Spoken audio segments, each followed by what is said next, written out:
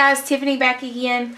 I was super excited when I saw that on Your Paper Pantry that the theme for this month's mail art envelope swap is butterflies. I do love butterflies.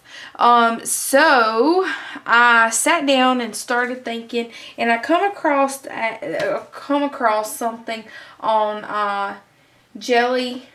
I think it was Jelly Jelly Plate people on Pinterest who had pinned a pin that had a colorful butterfly image in it, and it just struck a chord. And so when I get inspiration, it is like, wow, it is like overwhelming to me, because it is literally just busy, throw it down, get all of the creative juices out while you have them going. So what I created was this envelope. I love how it turned out, and to be honest, I haven't even really finished up the back or anything, because when I got this going, I was like, I need to get this on YouTube. I want to be able to share this with everybody because I loved how it turned out. So what we're going to do today is we're going to recreate this envelope.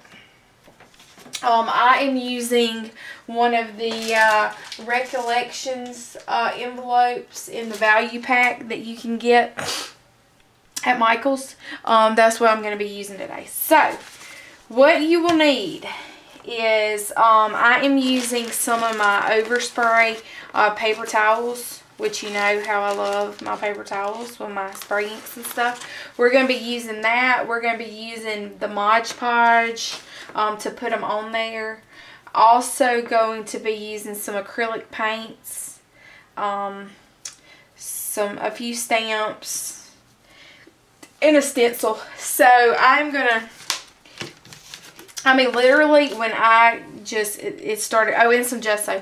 It started flooding. I am going to try to remember every step that I took. But the first step I know for sure is to take your Modge Podge. I'm using mats here and a foam brush, and just, I like to open this up because when I get crazy with the Mod Podge, it will stick the other layer down. So I am just, and if you can tell, my hands, I have, whew, I don't know what happened, but when I woke up this morning, I have been in my studio all day. And I have been enjoying every minute of it. Take your 2-ply, 3-ply paper towel, whatever it is that you're using, and tear it apart. It's usually 2 to 3 layers. And then I like the, I don't know if you can see this. If you can see the texture in it or not, but I like for it to have wrinkles and stuff in it. So I'm really not trying to straighten it out too much. Just trying to tear off some of the colors and put it down. And for the most part, this is out of my spilt bottle of Modge Podge that happened. I don't know if you watched that video or not, but whew, Lord, it was a mess. Anyway, so I am just intuitively putting whatever colors I have on these napkins down. That's why it's always a great idea to keep your napkins. These were sprayed with Dylusions ink, and as you know, or may not know, but Dylusions ink is a water-based ink. So once you reactivate it, you'll see when I get this Modge Podge on, the blue comes off of there. That doesn't matter to me. So, and anything that you have overhanging, of course, you can just trim off whenever you get through.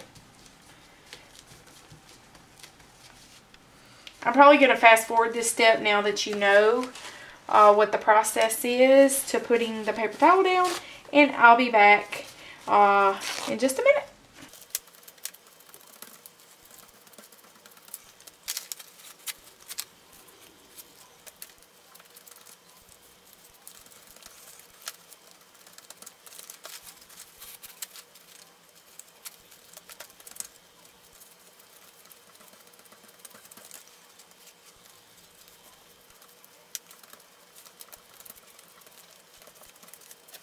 also don't be concerned if it starts lifting up like that, because this Mod Podge, when it dries, I mean, it's going to be stiff. So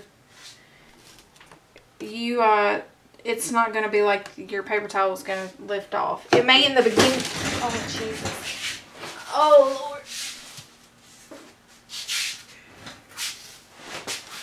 I believe this Mod Podge is cursed. It just fell off the table. So yeah, don't be concerned about that, about it being soft, because when it's wet, of course, it's gonna be like paper, because it is paper. I'm not too concerned about covering every square foot of this. I'm simply doing this for the for the color and the texture.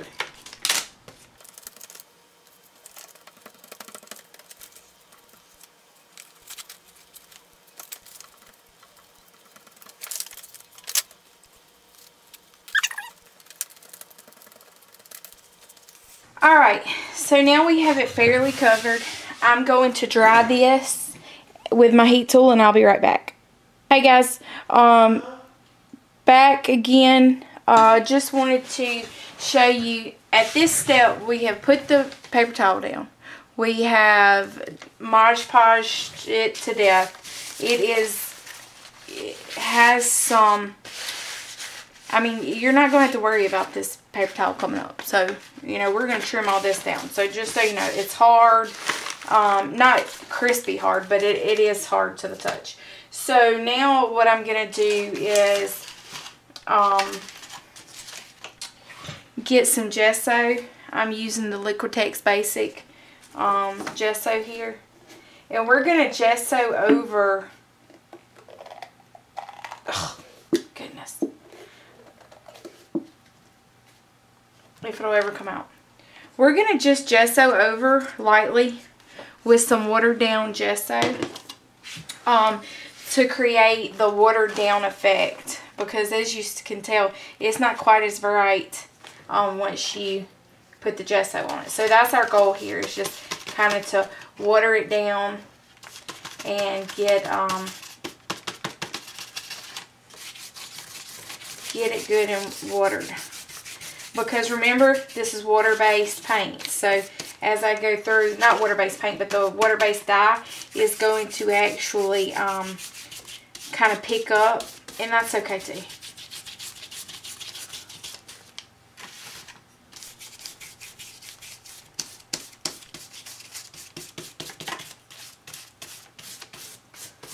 You know, get all the parts of the envelope too, even the parts that don't have paper towel on it. Because what we're going to do, you want it to have some coverage too, because we're going to paint it. So it'll hold that color better with the gesso. So that's good. I'm going over here to dry it. So now we're back. We've got the gesso dry. We've got the everything ready to go for our next layer. Okay, so I'm going to take a piece of bubble wrap. And okay, make sure I'm on frame.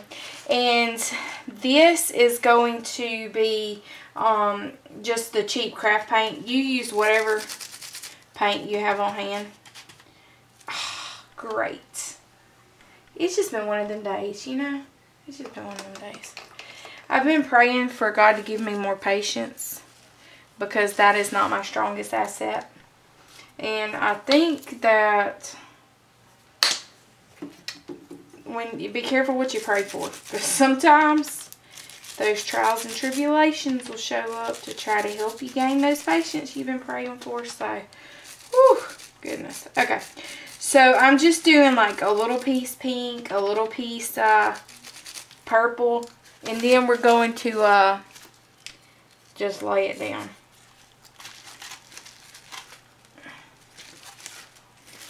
And I kind of went more purple and pink on the bottom and more orange and blue on the top here. Where am I? Okay, like that. So that's kind of, I'm gonna put this up here so I can see it as we go through.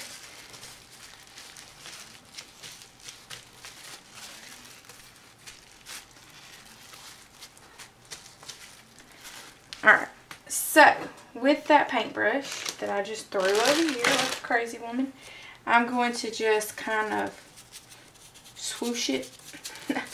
I don't know, I make up words. I don't even think that's a real word.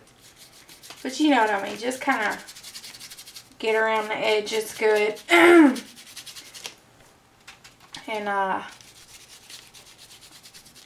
you know, like that. Okay, now clean your paintbrush off. Now the next thing we're going to do is we're going to do the same thing, but we're going to do it yellow and green.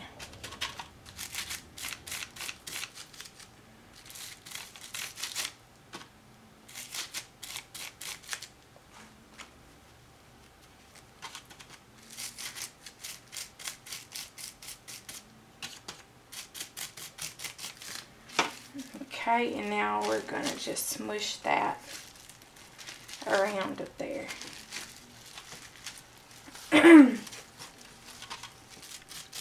And you can go back as many times as you want to add more color depending on how much coverage you want.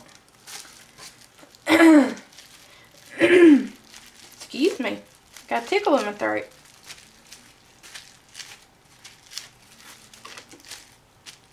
Alright, so same deal up here. We're just going to squish it around.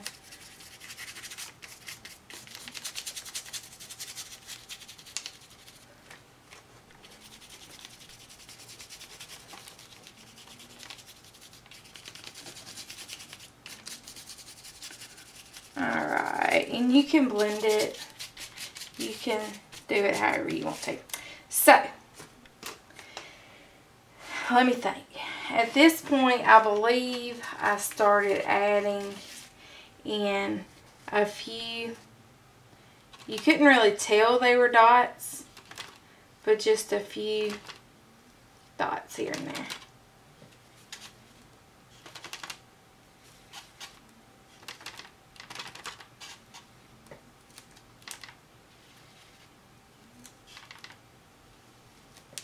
Alright, let me get dry. Okay, it's not 100% dry, but it's good enough. So, now what I did was I got the my paintbrush, a small one, and I'm going to use some white paint.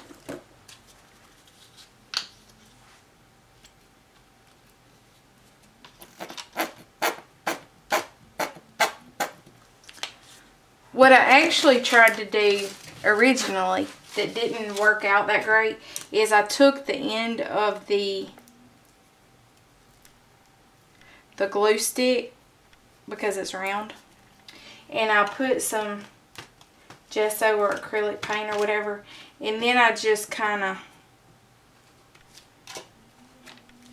oh, those actually look a little bit better. It may have been because where I was trying to do it was so textured on that one, that envelope, that it didn't do so hot. Okay, so however you want to do it.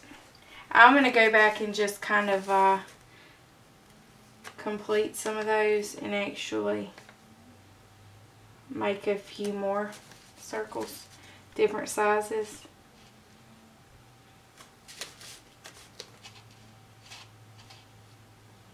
Like that. Kind of smooth the paint out.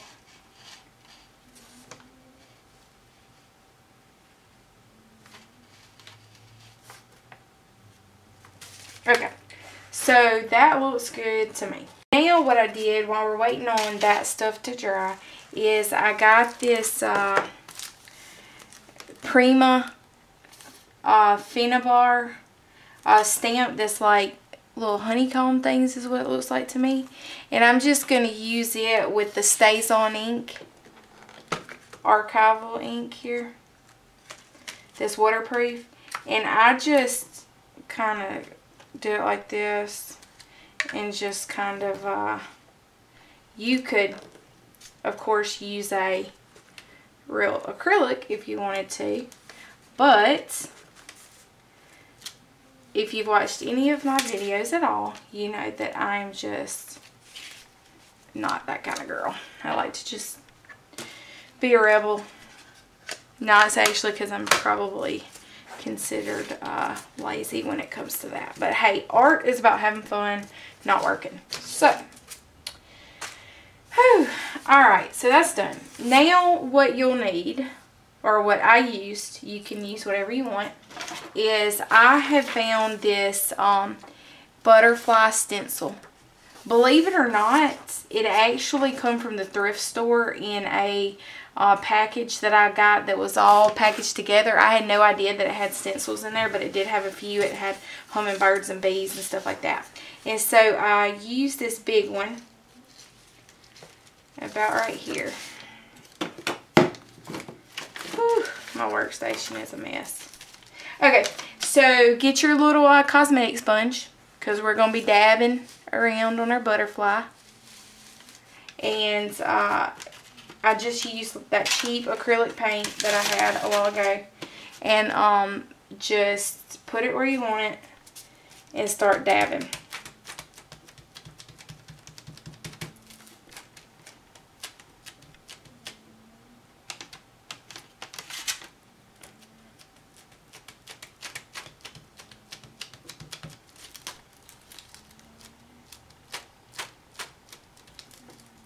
And I'm sure for this, if you had a rubber stamp, a butterfly rubber stamp, you could probably use that if you wanted.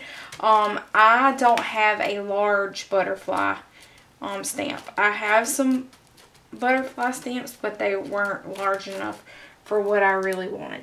So I just eyeball it and see, do I have enough coverage? Yes, I do. Okay, peel it back. Alright, we had some drippage, but that's okay, because I learned from a while ago making the other one, and I'm just going to wipe this down too, that you will we'll be using this stencil to make sure that we have it good.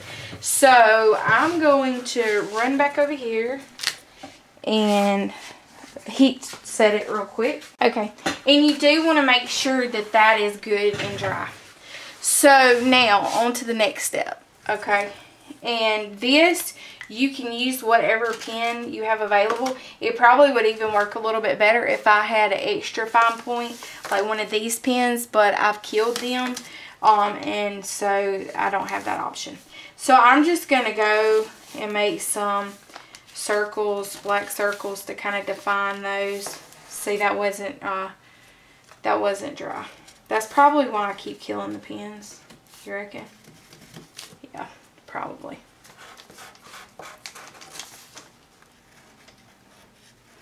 Alright, I'm going back and drying this a little bit more. Alright, let's try this one more time. Alright, so yeah, just outline your circles. You could paint them, whatever you want to do. And then I just put a few little dots too, black dots. Just random. Just having fun. I like dots. They always seem to find themselves in my journal somehow. Okay, so now this, we're just going to outline a little bit. So you could, like I say, do this with a some other kind of pen, but I just have this at the moment. So I'm going to use what I have, because like I say, when inspiration struck, I did not have time to go to the car, because I think I left my other Sharpies and other black pens inside my bag, my travel bag that's in the car. So, and now on the last one, I was able to define these a little bit better than how this turned out. So what I'm going to do is try to find, yeah, that's the right side. Try to find your angle where you were. Okay, and so I think I matched it up. And now I'm going to take, these are the Sharpie water-based paint glitter pens in Aqua and in dark pink. I found these at a liquidation store. Now that's not lining up quite right. Maybe I didn't do the black line quite right. That's okay. And I'm just going to color these in.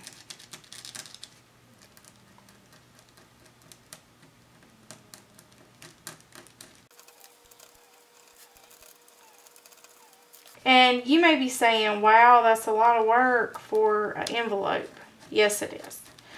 But you could apply this same technique to canvas, to a journal page, to really anything you wanted to. The thing I'm doing just happens to be an envelope. Okay? So, it is a good bit of work, but to me, when the result is so worth my time, how it turned out. I just loved how it turned out. So I just did the inside of those, the Aqua. You could do them whatever color you wanted to. And you could, of course, use paint here with the stencil. But this glittery thing, I like. Butterflies make me think of fairy tales and princesses, and so I think glitter goes with that too.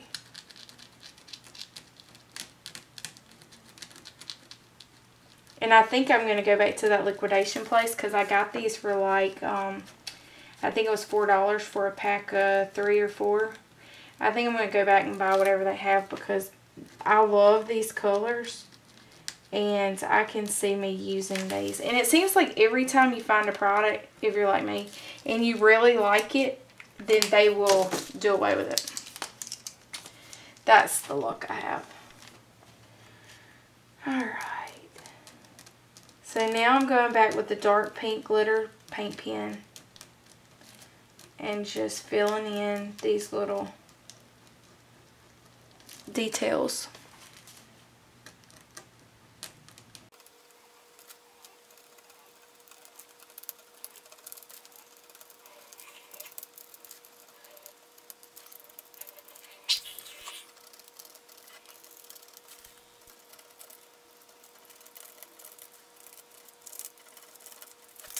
Back, and there you have it. Okay, and so I did get a little wonky right here, but that's okay. That's my heating tool again. And so now all we're going to do is just go around and outline. Now because this paper towel part is so textured, it makes it difficult for your pen to actually go around. So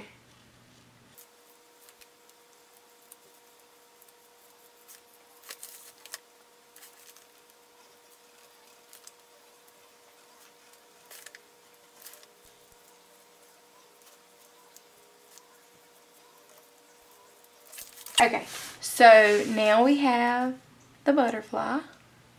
Alright, and now what I did was just put some little dashes to make it appear like the butterfly's flying. At least that was my kind of thought. I thought it was cute. Okay guys, I think that's it. That finishes it up. I'll include the links to yourpaperpantry.ning.com. That's where we do the swapping, and it is a super fun and safe place for you to be able to swap. I appreciate you joining in. Of course, I'll go back and actually go around and trim off the edges, but I hope that gives you some ideas. Go have fun and play.